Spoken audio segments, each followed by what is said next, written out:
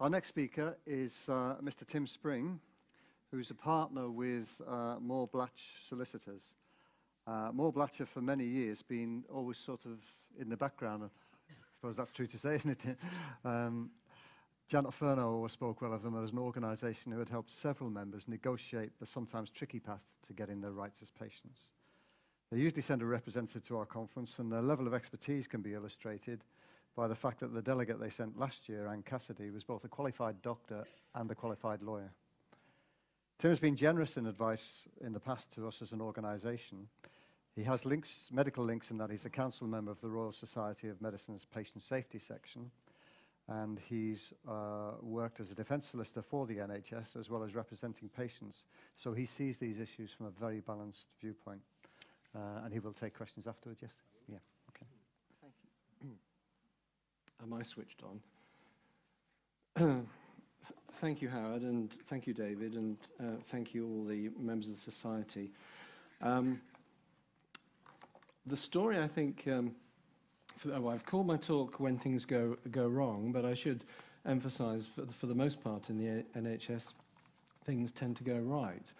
But given the nature of my work, I tend to come across those situations where things very sadly have gone wrong. But I want to just explain a little bit of the history to the work I do. I qualified in 1982.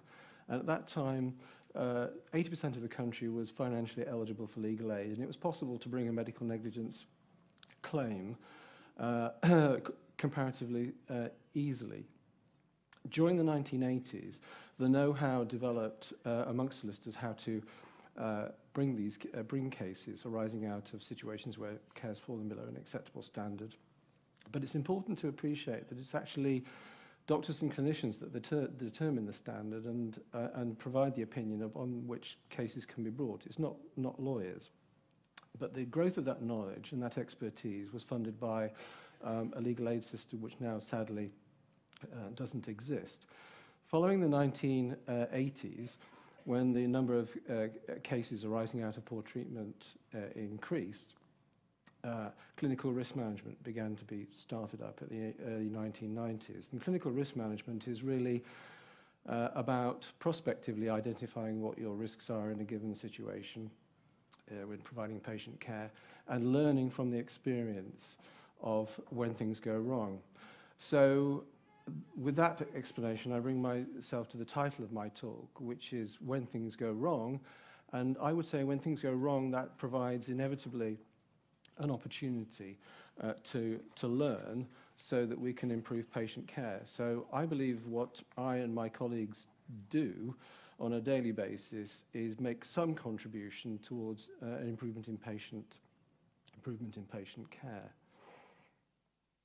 Now, it's obviously up to the health service to learn from this experience, and through the NHSLA, which investigates clinical mishaps, and through the medical defence organisations that represent GPs, that is how it's supposed to work. So what are a patient's options when they think something has gone wrong? Well, the obvious thing is to raise the issue with your doctor. But what you should know is that doctors for a long time have been under a professional obligation to own up to any errors in treatment or any mistakes that they have made. But a very important development occurred 2 years ago when the duty of candour was introduced, which places an obligation upon institutions, upon CCGs, and also upon trusts. Now, if you've raised an issue with your doctor and you're not happy with the response, the Patient Advice and Liaison Service exists to help you. When this was started, it was originally named as a Patient's Advocacy and Liaison Service, and it was thought that the term advocacy was a bit too contestatory, so it was changed to Patient Advice. They can help you formulate concerns and provide you with the information that you may need to properly articulate what those concerns are. If you're not happy with the result that you get, then make a formal complaint. Only after that, if you have suffered something that's clearly significant should you think in terms of looking to bring a claim for compensation. If you make a complaint, who do you make the complaint to? Well, if it's the GP that's made an error, you can make a complaint to the GP, the CCG. If it's a dentist, obviously a dentist. But if it's a hospital, you can raise a complaint directly with the hospital. There are time limits. You should do that within a year. There are tips that I would say. First of all, a lot of the letters of complaint that I see tend to be quite long and they include a lot of extraneous information that isn't germane to what the patient's complaint is. So I would say keep your letter succinct, write to the chief executive if it's the concern is with a hospital, and compose the letter in numbered paragraphs, setting out a short chronology. That way, if you get a response that doesn't fully engage with what you've articulated, it'll be very clear for you to see. Now, a lot of hospitals will immediately jump in and, before writing a reply to you, offer you a meeting. I wouldn't accept that in lieu of a written response. I would accept going to a meeting, because a meeting provides obviously an opportunity for an interactive process. You can ask for that meeting to be recorded. You can record it yourself.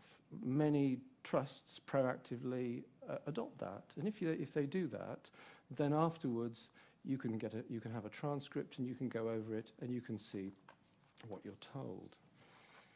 Now, most concerns in the health service are resolved through the PALS route or through making a complaint. It's only in exceptional circumstances that clients come to see me if they're unhappy. But I want to just explain a little bit about the process of bringing a claim. First of all, I think it's very important that you only instruct a specialist solicitor. Where can you find a specialist solicitor? Well, there are 100,000 plus solicitors in the country, but there are only 250 medical negligence specialists on the Law Society panel. You can get names from the Law Society. And I've given the details in the last slide of how to contact the Law Society. That solicitor will then obtain the medical records. You will probably know that you are entitled to get a copy of your records by using the Data Protection Act, but a solicitor can use the Senior Courts Act to get full pre-action disclosure, not just of medical records, but all the other documentation that may have been brought into existence as a consequence of your complaint or as a consequence of risk management processes that the hospital properly undertakes. So a lawyer can get access to far more material directly than a patient can.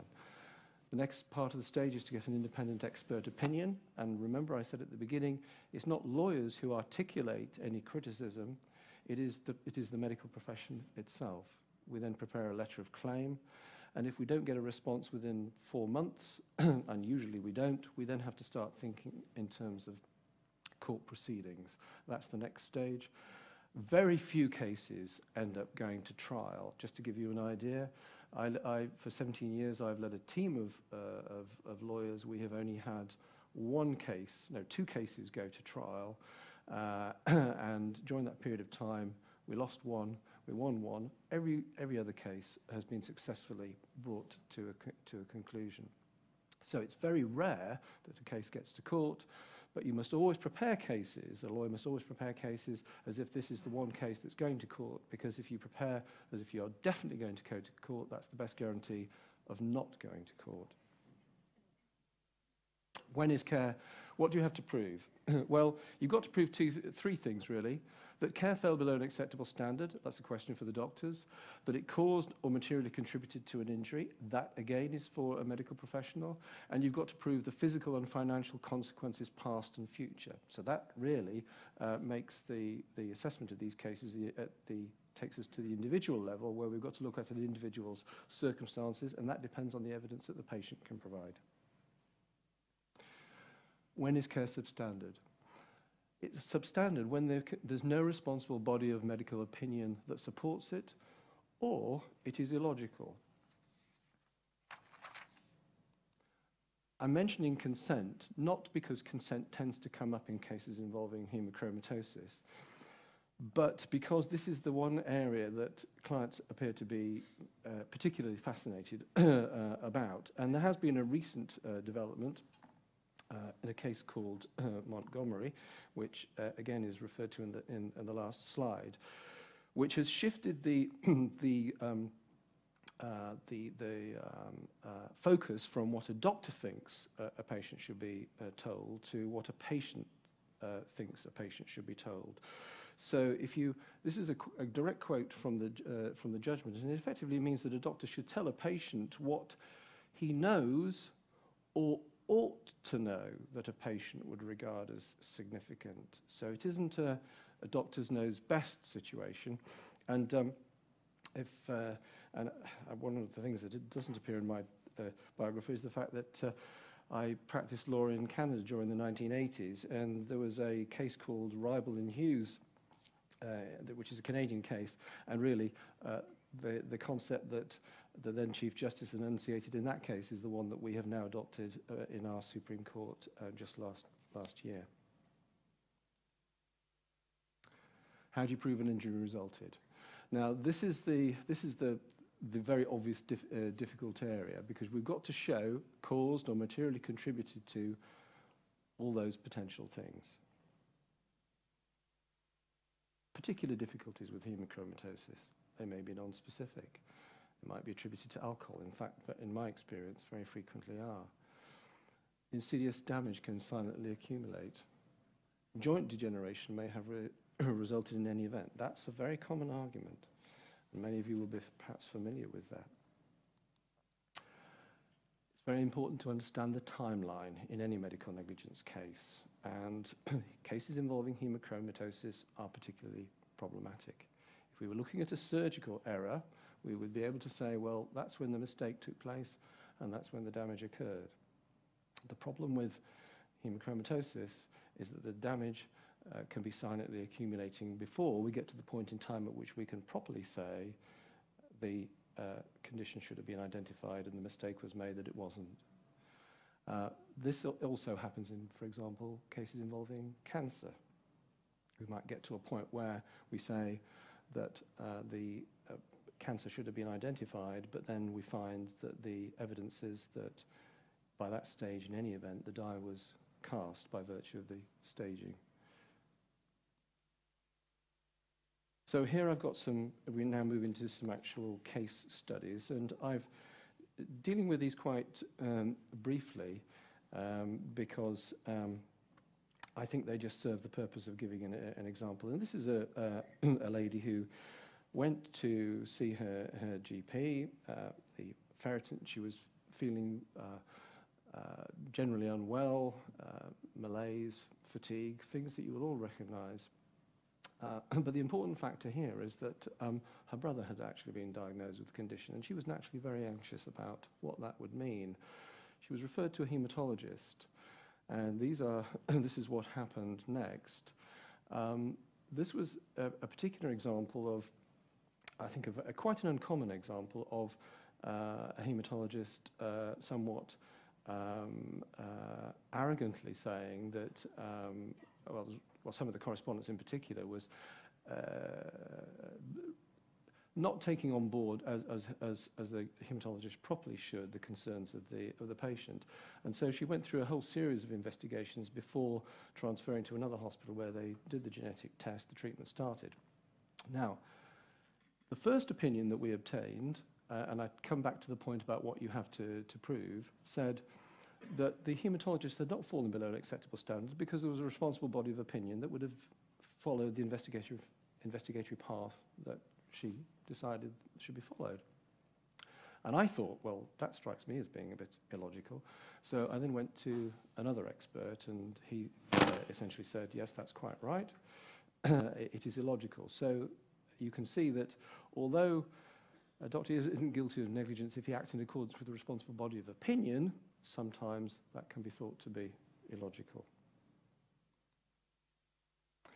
Here we have a case involving a 6-year delay, and classically, again, we've got the GP assuming that these results were indicative of a difficulty with alcohol consumption.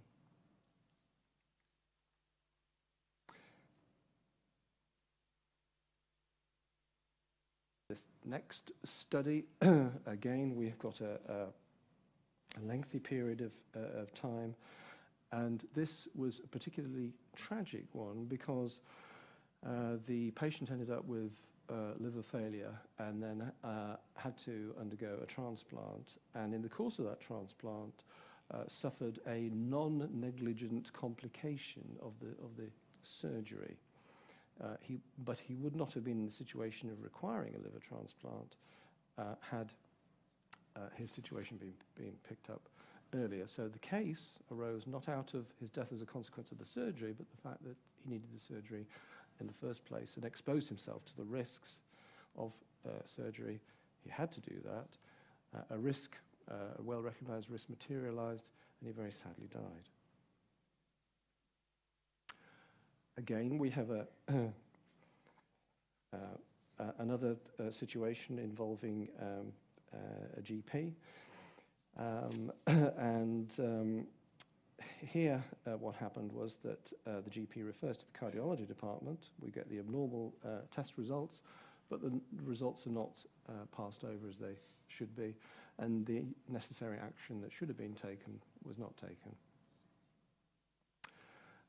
And that too is something that we commonly see. Now, the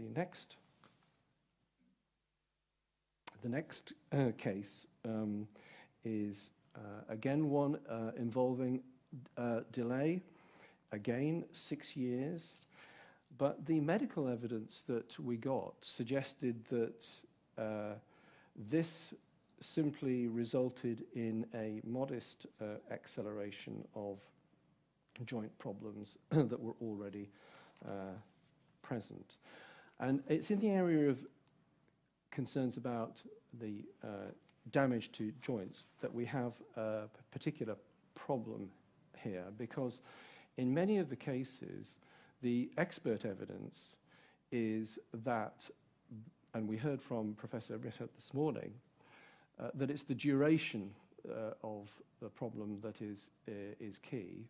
And in many situations, the die is cast even before we get to the point in time at which the mistake is made.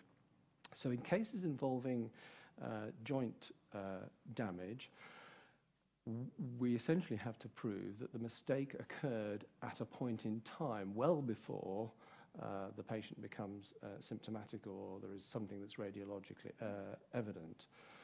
And that can make a great deal of difference in the potential value of a claim.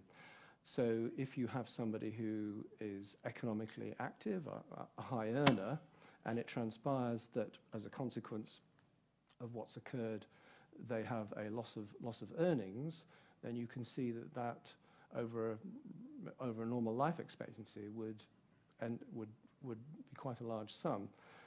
But if the expert evidence is that this would have happened in any event, then it's impossible to actually make a convincing case as far as that's concerned. Now, how do you fund a claim? The principal way in which you fund a claim is by entering into a conditional fee agreement and a no-win, no-fee agreement. Legal aid has virtually disappeared. It's only available for obstetric cases involving neurological injury to children. Trade unions sometimes provide funding. Paying privately is not an option I would recommend. Some of you may find you actually have insurance, but I would strongly say to you that it would be very sensible for you, if you do think you've got insurance, to first of all choose the solicitor you want to handle your case, rather than find yourself in a situation where you're pointed to the solicitor that is actually chosen for you by an insurance. And it's very important to instruct somebody who is experienced. Compensation. The pain, suffering, loss of immunity means a sum that is effectively determined by reference to a tariff. The upper end of the scale for very serious brain injury and tetraplegia would be 250,000. So the numbers that you hear about in the newspapers of people recovering millions are where there is a loss of earnings claim that continues through a lifetime, or the care requirements of the individual as a consequence of what's befallen them are significant. So we can claim past financial loss, future financial loss, and interest. And now I come to my last slide, which are some of the useful links. Virtually everything that I've said to you today, you can find and easily research on the internet. That's all I have, and I hope that's been of interest to you.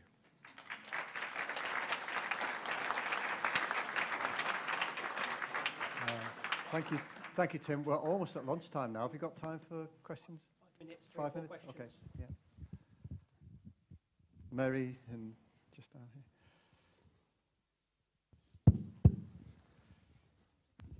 Hi, I'm Mary.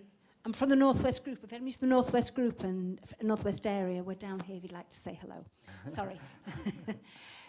This is about people who've had problems. Have you had situations where patients who have tried to be more active in getting their care or their health taken seriously, either by GPs or consultants, and perhaps the consultants have said they regard them as vexatious or sort of half-threatened, that they'll complain and get them moved, or is that something that you can help with, or would that just go through PALS?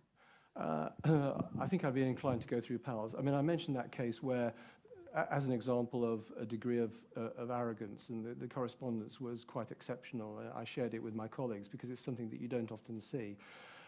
I think there's a generational difference in the attitude of clinicians now to the ones that I used to be doing battle with 25 years ago.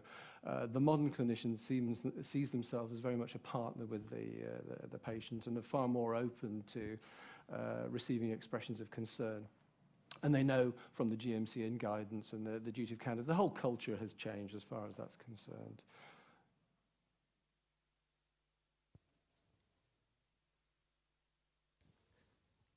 To be someone as far away as possible.